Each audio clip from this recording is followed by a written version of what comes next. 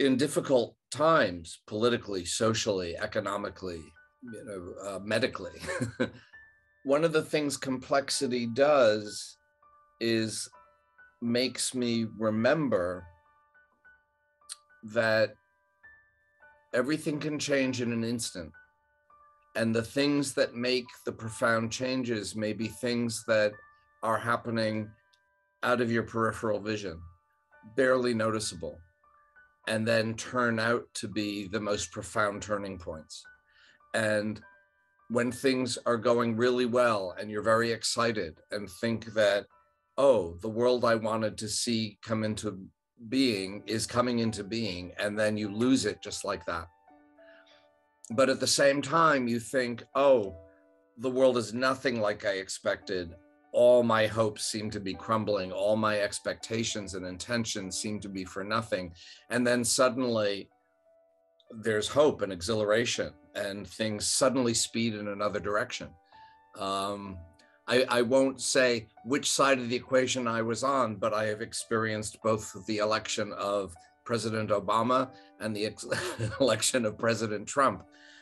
And both of those turned out to be not as good or terrible as I thought, and just as good and terrible as I did not expect. And so I find myself arguing with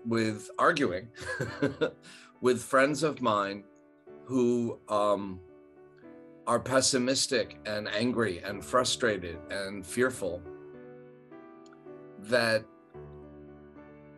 it's not logical or reasonable to hang on that tightly to that despair and anger.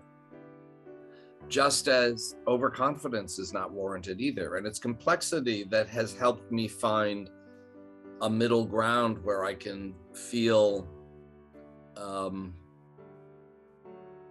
cautiously optimistic enough that I'm not being ground down, but anxious enough to propel me to take action. Because maybe it will be one small gesture from me that is the random element that suddenly changes the course of things. You can't know. So how am I doing? Thanks to complexity, I'm not depressed. I'm not grinding my teeth at night. I'm not having too many migraines or back spasms. And I wake up every morning sort of ready to go, okay, what's next? That's why knowledge matters.